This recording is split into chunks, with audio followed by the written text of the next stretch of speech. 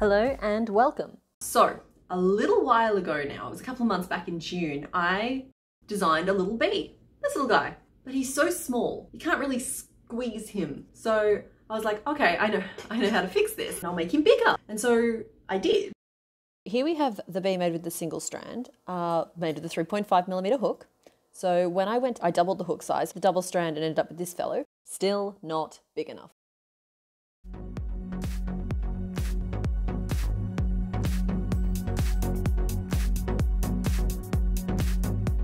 So I knew yarn management would be key for a project like this with this many active strands, because I think I was up to 12 at one point that I was having to swap between.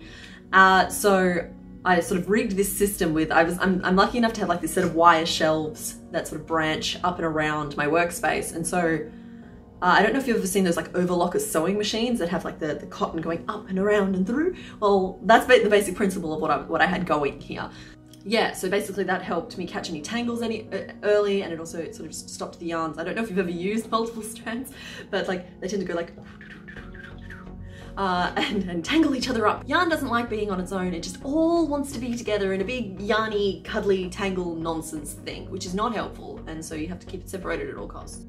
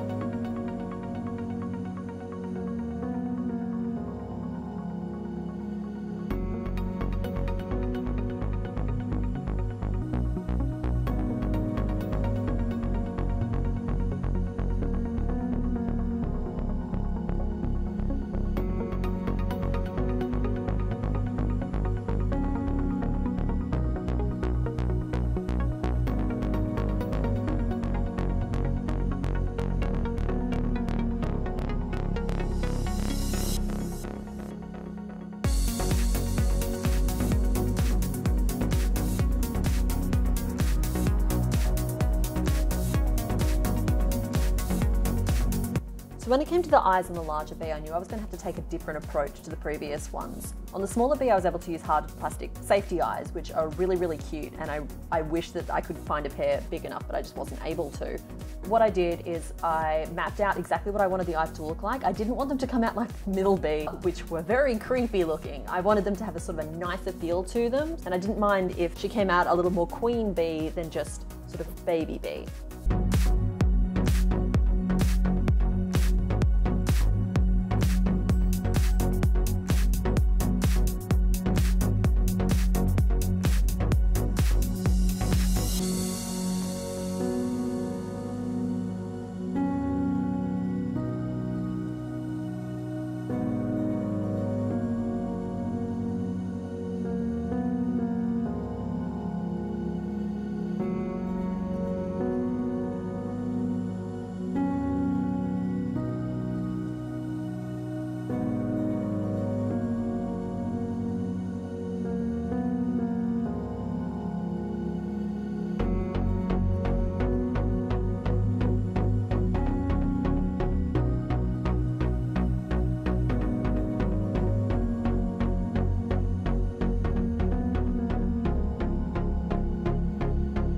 the next step in the process was to make all the legs.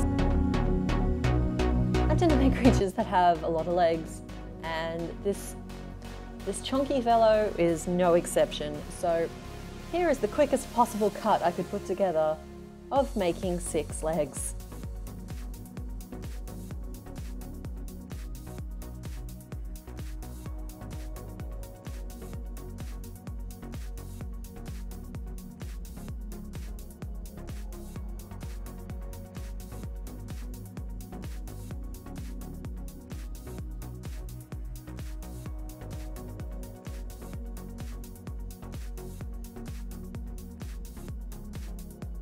So here we are at the end of making those 6 legs, which is basically most of the crochet actually done at this point. And this is what I had left of the 4 new balls of grey yarn that I started with.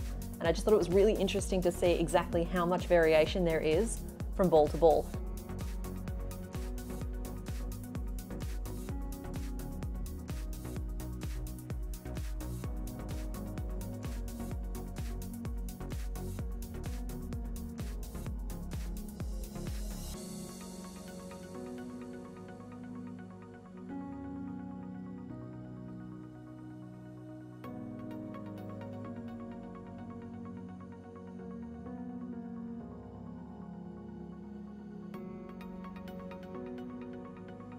Try to ignore the handmade bandage in the corner there.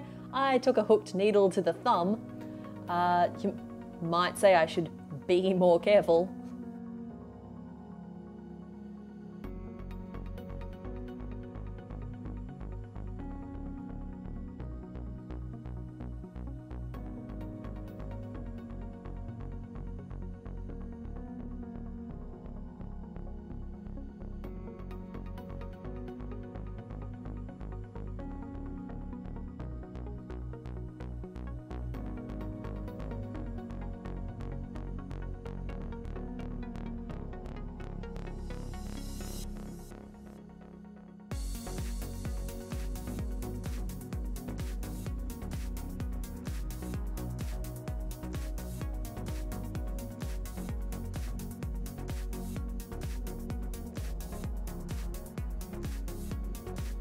Right, so I did have to make some adjustments when it came to the wings on this guy. So, because I didn't want to use wire, I wanted him to be just big and chunky and squeezable, and I didn't want any nasty pokey bits.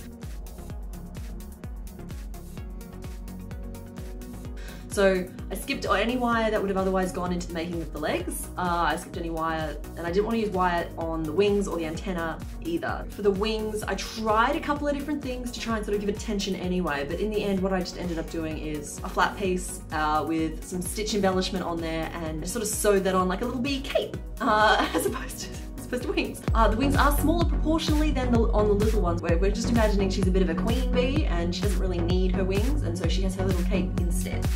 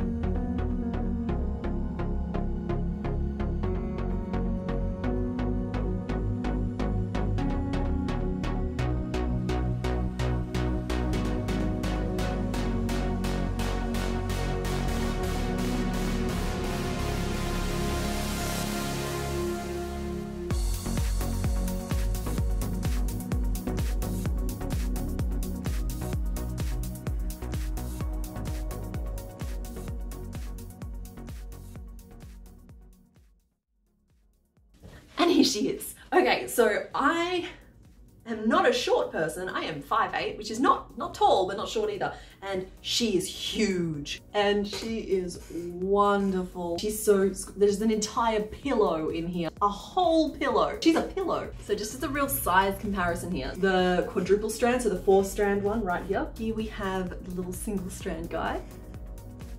Plonk. And there's him, and then just to show you a size comparison with the double strand guy.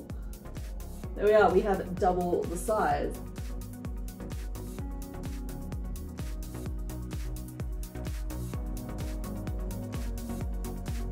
The pattern that I used today is available. There is a link in the description. All right, everyone, that's it for today's video. If you enjoyed this video, please hit the like button and consider subscribing if you want to see more. Leave me a comment to tell me what I should do next. And as always, thanks for watching, and I'll see you next time.